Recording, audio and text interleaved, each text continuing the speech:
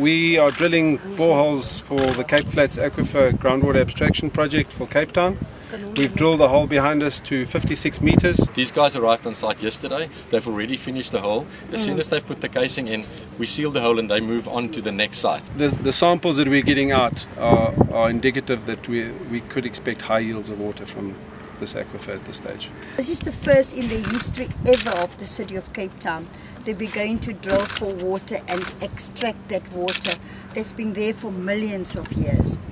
And from this Cape Aquifer, we will get plus minus, because we've got a license for 18 million litres of water per day. What needs to happen from here is we need to drill multiple holes, get the water out of the ground. It needs to be treated and disinfected. We've got a choice now to save water so that we avoid day zero, where we then have to go and queue for water. You will only get 25 litres per person per day. So if we work together now, there will be no need to go and stand in those long queues.